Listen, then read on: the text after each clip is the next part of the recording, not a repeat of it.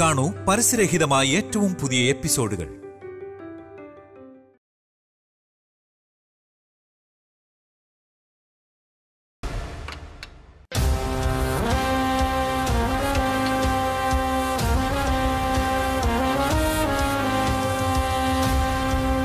ഇവിടെ കെടാവിളക്ക് കത്തിക്കുന്നൊരു ചടങ്ങുണ്ട്. ആദ്യത്തെ ശകുന മുടക്കൽ അതായിരിക്കണം.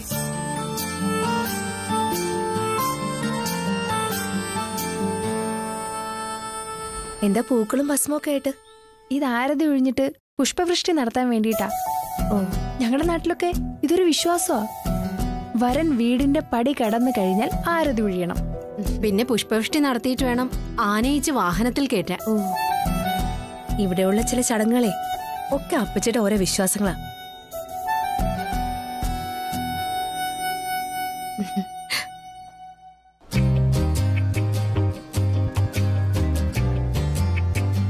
അപ്പച്ചി, ഈ കെടാവിളക്കിന്റെ ചടങ്ങുകളൊക്കെ ഞങ്ങളുടെ കല്യാണത്തിന് നടത്തിയിരുന്നോ? പിന്നില്ലാതെ. അത് ഈ കുടുംബത്തിലെ തലമുറകളായിട്ടുള്ള ചടങ്ങാ. ലക്ഷ്മി വിളക്കാണ് ശുഭം. വിവാഹ ദിവസം രാവിലെ കത്തിക്കുന്ന വിളക്ക് വിവാഹം കഴിഞ്ഞ് പെണ്ണ് വലതുകാല് വെച്ച് കയറുന്നത് വരെ കെടാതെ കത്തി നിൽക്കണം. വന്ന് കയറുന്ന പെണ്ണ് മറ്റൊരു വിളക്ക് പൂജിച്ചു വച്ചതിന് ശേഷമേ കെടാവിളക്ക് അണയ്ക്കാവൂ.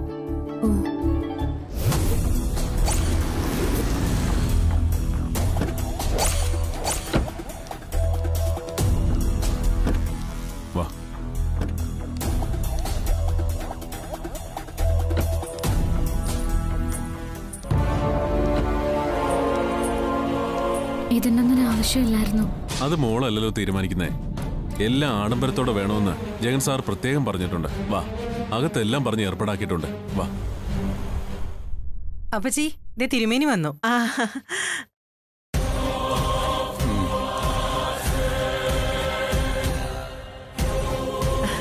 നമസ്കാരം. നമസ്കാരം. എന്നാ പിന്നെ തിരുമേനി തന്നെ ദീപം കൊളുത്തിക്കും.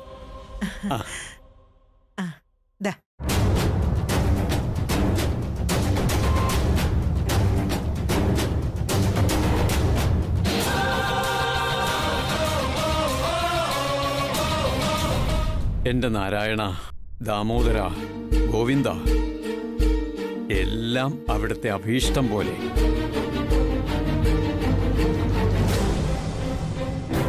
എല്ലാ വിഘ്നങ്ങളും ഒഴിഞ്ഞു മാറട്ടെ.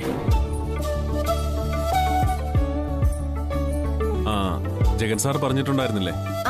ശ്യാമ അല്ലേ? അതെ, ജഗൻ സാർ പറഞ്ഞു ഏൽപ്പിച്ചിരുന്നു.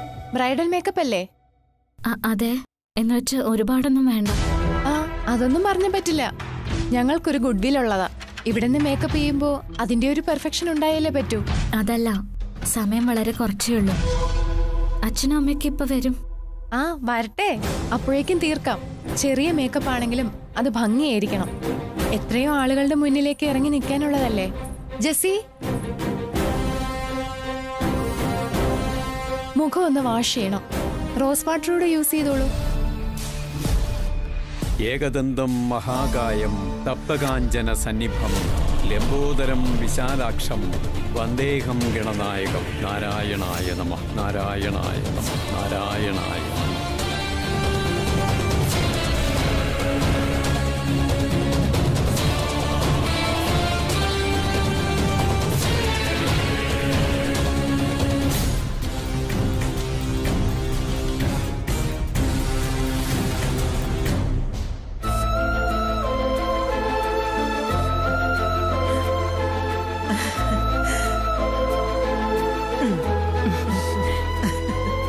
ഭഗവാനെ പ്രാർത്ഥിച്ചോ.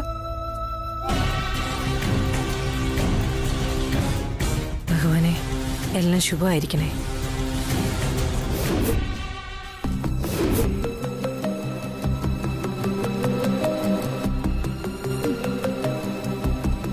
ഇതെന്താ ഇങ്ങനെ? ഞാൻ എന്താ നിങ്ങളെ കൊല്ലം കൊണ്ടുപോവാണോ? ഇങ്ങനെ പേടിച്ചാൽ എന്ത് ചെയ്യും?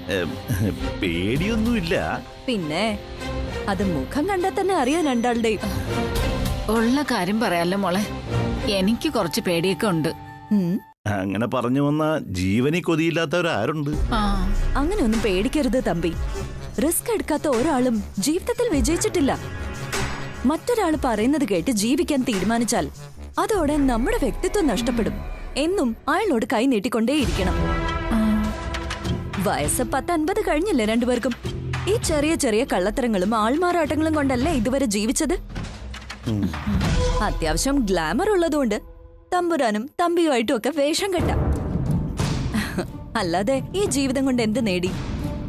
സത്യം പറഞ്ഞ ഒന്നും നേടിയിട്ടില്ല.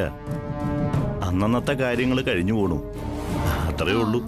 അത് പോരാ. ഈ ഒരു ഓപ്പറേഷൻ കൊണ്ട് ഞാൻ രക്ഷപ്പെടും, ഒപ്പം നിങ്ങളെയും രക്ഷപ്പെടുത്തും.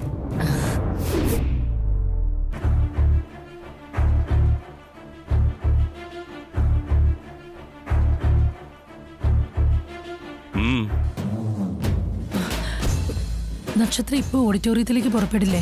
പുറപ്പെടും. അവിടെ എത്തരുതല്ലോ, എങ്ങനെ തടയും?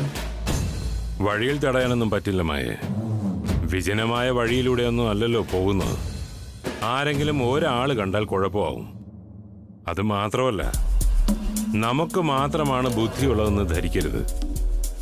നമ്മളെക്കാളും കടന്ന് ചിന്തിക്കും നക്ഷത്ര. കാഞ്ഞ ബുദ്ധി അവക്ക്. വീട്ടിൽ നിന്നും ഇറങ്ങിയാൽ ഓഡിറ്റോറിയത്തിൽ എത്തുന്നതിന് മുൻപ് എവിടെയെങ്കിലും വെച്ച് എന്റെ ആൾക്കാർ അവളെ തടയുമെന്ന് ചിന്തിച്ചിട്ടുണ്ടാവും അവള്. ചിന്തിച്ചിട്ടുണ്ടാവൂന്നല്ല, അങ്ങനെയേ അവള് ചിന്തിക്കൂ. അപ്പോ വരട്ടെ, റോഡിലൂടെ ഒരു തടസ്സവും കൂടാതെ വരട്ടെ. അങ്ങനെ ഞാൻ തോറ്റ് പിന്മാറിയെന്ന് അവള് സമാധാനിക്കട്ടെ.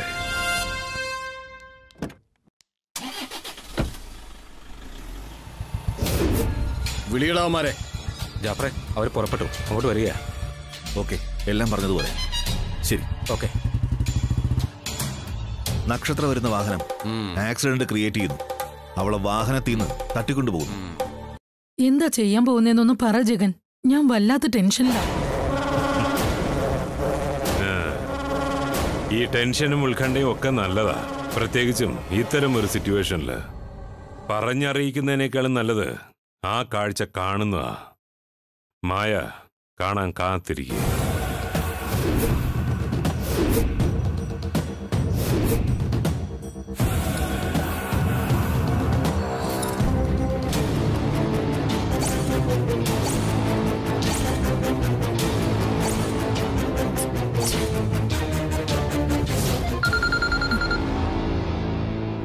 ഹലോ, എന്തായി? എല്ലാം ഓക്കെയാണ് മാഡം. ജാഫർ അവരെ ഫോളോ ചെയ്യുന്നുണ്ട്. അവർ പോക്കറ്റ് റോഡ് വഴി വരുമ്പോ കാര്യം നടത്തും. ഓക്കെ, പാളിച്ച പറ്റരുത്. ഇന്നലെ പറഞ്ഞ പോലെയല്ലേ? കൊല്ലണ്ടല്ലോ. വേണ്ട, കൊലക്കുറ്റാകുമ്പോ പിന്നെ അതിന്റെ പുറകെ പോണം. കാശ് ചെലവും കൂടുതലാ. ഇടിച്ച് തെറിപ്പിച്ചാ മതി. കയ്യും കാലും ഒടിഞ്ഞ് കിടക്കണം. വണ്ടിക്കകത്ത് 3 പേരുണ്ടെന്നാ ജാഫർ പറഞ്ഞത്. അബദ്ധത്തിൽ ആരെങ്കിലും കാഞ്ഞു പോയാലോ? ചത്തുപോയ അങ്ങ് ചാവട്ടേന്ന്. ബാക്കി കാര്യം പിന്നെ നോക്കാം. പിടിക്കപ്പെട്ടാലും നിങ്ങൾ എന്റെ പേര് പറയാതിരുന്നാ മതി. ഞാൻ പുറത്തുള്ളിടത്തോളം കാലം നിങ്ങൾ അഴിയെണ്ണില്ല. Okay madam.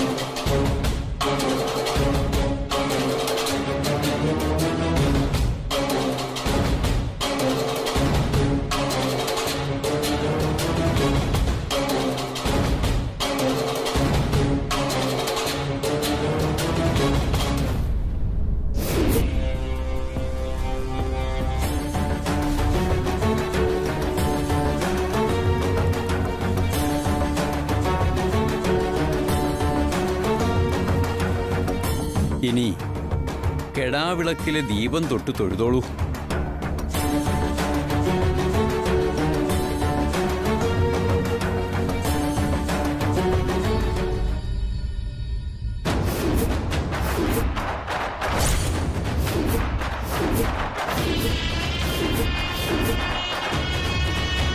ഈശ്വര, അപ്പച്ചി വിളക്ക്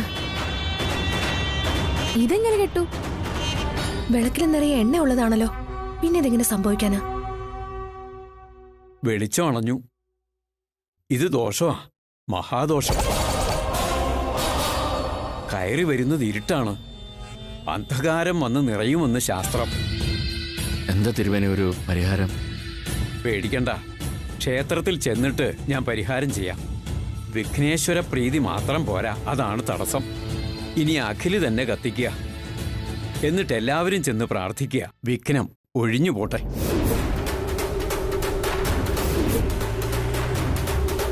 അങ്ങനെ ദോഷം ഒഴിഞ്ഞു പോവോ? വന്നു കയറുന്ന ഇരുട്ടിനെ മുമ്പേ ഭഗവാൻ കാണിച്ചു തന്നതല്ലേ. ഒരുപാട് അന്ധമായിട്ട് ചിന്തിച്ചു കൂട്ടി പേടിക്കണ്ട. ജനാലയിലൂടെ കാറ്റടിച്ച് കെട്ടുപോയതായിരിക്കും. അല്ലേട്ടാ, അതിന് ജനാല തുറന്നിട്ടില്ലല്ലോ. ഇനിയിപ്പോ തുറന്നിട്ടാലും ഇങ്ങോട്ട് കാറ്റടിക്കില്ലല്ലോ. ഉടനെ പരിഹാരം ചെയ്യണം തിരുമേനി. ചെയ്യാം. ആദ്യം വിളക്ക് കത്തിച്ചിറങ്ങാൻ നോക്ക് നിങ്ങള്. ചെല്ല.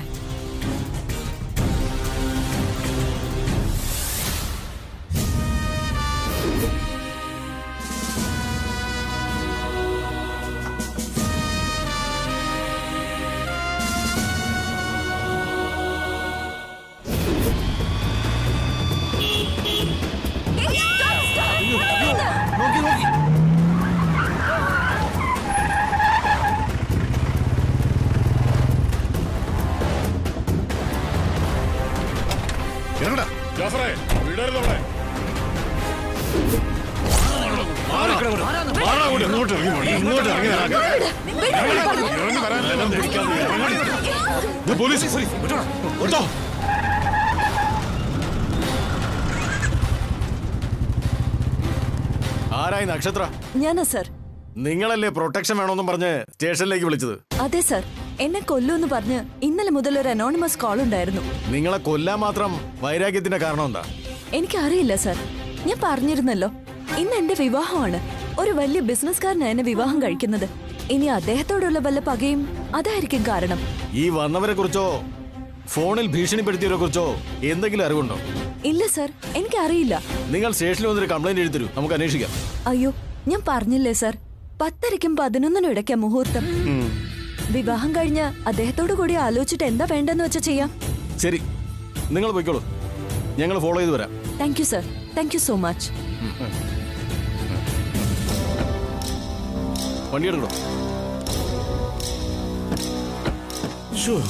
എന്റെ തമ്പുരാനെ, വണ്ടി എടുക്ക.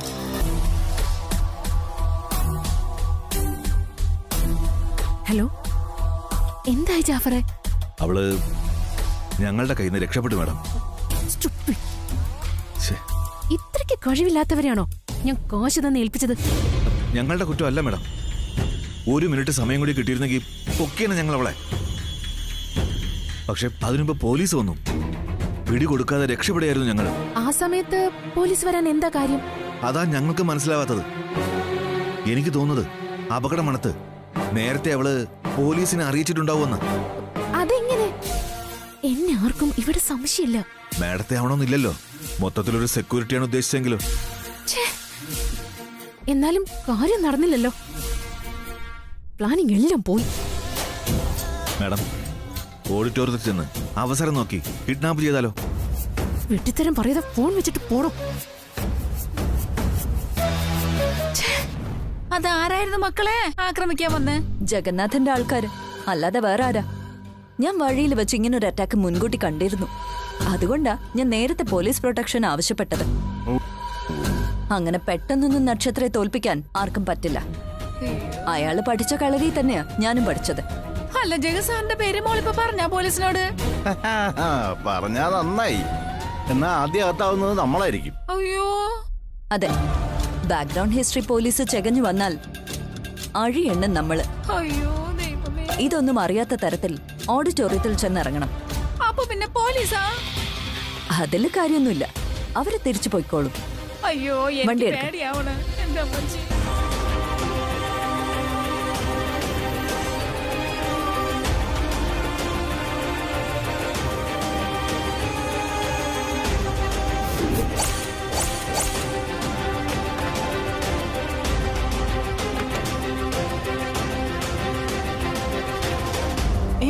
അല്ല, വണ്ടി ഇതുവരെ വന്നില്ലേ? വന്നെങ്കിൽ നമ്മൾ ഇവിടെ എങ്ങനെ നിൽക്കോ? ആഹാ, എന്നോട് ചൂടായിട്ട് എന്താ കാര്യം? വണ്ടി വരാത്തതിന് ഞാൻ എന്ത് ചെയ്യാനാ? വാസുവേട്ട, പറഞ്ഞ സമയമൊക്കെ കഴിഞ്ഞു. ഇതെന്താ വണ്ടി വരാൻ താമസിക്കുന്നേ? എനിക്കറിയത്തില്ല ദേവകി. മോളോടാണെങ്കിൽ ഉടനെ ചെല്ലാവെന്നും പറഞ്ഞതാ. അവൾ അവിടെ ഇരുന്ന് വിഷമിക്കുന്നുണ്ടായിരിക്കും അല്ലേ? എന്തോ ഒരു കുഴപ്പമുണ്ടെന്ന് നേരത്തെ എനിക്ക് തോന്നിയതാ. നിനക്കങ്ങനെ പലതും തോന്നും. നിന്റെ തോന്നലുകളൊന്നും ഇവിടെ വിളമ്പണ്ട. അച്ഛനൊന്ന് ജഗൻ സാറിനെ വിളിച്ചു നോക്കി. വിളിച്ചു നോക്ക്.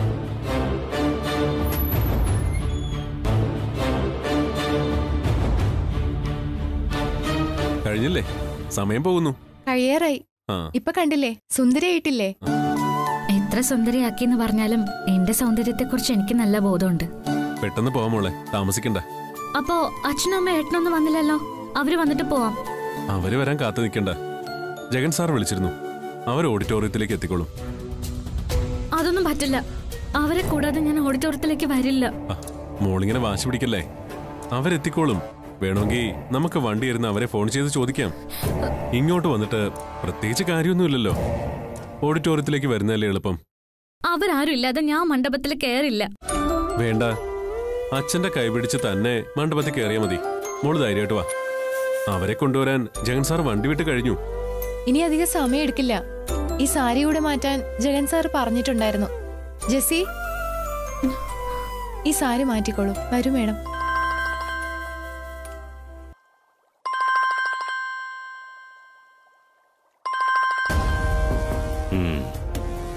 ആരാ? ഈ സമയത്ത് വാസുവേട്ടനല്ലാതെ വേറെ ആരാ വിളിക്കുക? വണ്ടി അവിടെ എത്തിയില്ലല്ലോ, അതാ കാര്യം. ഹലോ, വണ്ടി അവിടെ എത്തിയില്ല അല്ലേ വാസുവേട്ടാ? ഇല്ല, ഞങ്ങളെല്ലാരും റെഡിയായിട്ട് നിൽക്കുക. മോടെ അടുത്തേക്ക് ബ്യൂട്ടി പാർലറിലേക്ക് ഉടനെ ചെല്ലാന്ന് പറഞ്ഞതല്ലേ? അതൊന്നും കാര്യമാക്കണ്ട. വണ്ടി ഒരു 10 മിനിറ്റാകും വരും. പിന്നെ നിങ്ങൾ ബ്യൂട്ടി പാർലറിലേക്കൊന്നും പോകണ്ട, നേരെ ഓഡിറ്റോറിയത്തിലേക്ക് വന്നാൽ മതി. ശ്യാമയെ ഞാൻ പാർലറിൽ നിന്ന് ഓഡിറ്റോറിയത്തിലേക്ക് പറഞ്ഞയച്ചു കഴിഞ്ഞു. അവളിപ്പോ അവിടെ എത്തിയിട്ടുണ്ടാവും. നിങ്ങൾ നേരെ അങ്ങ് വന്നാൽ മതി. അല്ല, അപ്പം വണ്ടി ഞാൻ പറഞ്ഞില്ലേ, ഒരു 10 മിനിറ്റാകും വരും. ശരി വാസുവേട്ടാ. ഓക്കെ. ശരി. വണ്ടി വിടുന്നില്ലേ? വിടാം. സമയമായിട്ടില്ല. എന്താ പറഞ്ഞത്? വണ്ടി ഒരു 10 മിനിറ്റിനകം വരുമെന്ന്. നമ്മൾ നേരെ ഓഡിറ്റോറിയത്തിലേക്ക് ചെന്നാ മതിയെന്ന്. മോളെ അവിടെ എത്തിച്ചിട്ടുണ്ടെന്ന്. ആണോ? അല്ല, പാർലറിലേക്ക് ചെല്ലാനല്ലേ നമ്മളോട് പറഞ്ഞത്? താമസിച്ചോണ്ടായിരിക്കും. അവളെ ഓഡിറ്റോറിയത്തിലേക്ക് കൊണ്ടുവന്നിട്ടുണ്ട്. നമ്മൾ നേരെ അങ്ങോട്ട് ചെന്നാ മതിയെന്ന്. ഇതിനകത്തൊക്കെ എന്തോ ഒരു വശപ്പശകുണ്ട്. ഈ ജഗന്നാഥൻ സാറിന് അധികം കണ്ണടച്ച് വിശ്വസിക്കണ്ട കേട്ടോ. തനിക്കൊന്നും മിണ്ടാതിരിക്കാവോ ജയന്തി? 10 മിനിറ്റ് എന്നല്ലേ പറഞ്ഞത്? നമുക്ക് നോക്കാം.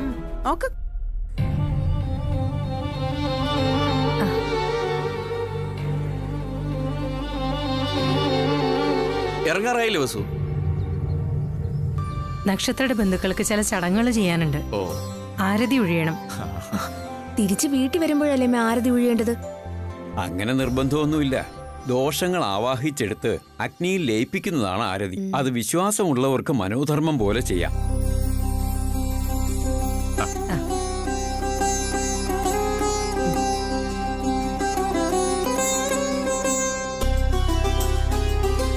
മീനാക്ഷിയമ്മേ,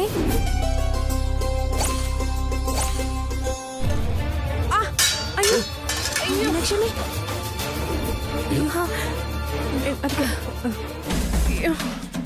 മീനാക്ഷിയമ്മേ, ഇതെന്താ പറ്റിയേ? സാരി ഉടക്കിയാന്ന് തോന്നുന്നു. മീനാക്ഷിയമ്മയ്ക്ക് എന്തെങ്കിലും പറ്റിയോ? എനിക്കൊന്നും പറ്റിയില്ല. എന്നാലും ആരതി മുടങ്ങിയല്ലോ. എന്താ തിരുമേനി ഇതൊക്കെ? അപശകുനമാണ്. ദേവപ്രീതി ലവലേശമില്ല. അല്ലെങ്കിൽ ഒന്നിനു പിറകെ ഒന്നായിട്ട് ഇങ്ങനെ ദോഷങ്ങൾ സംഭവിക്കുമോ?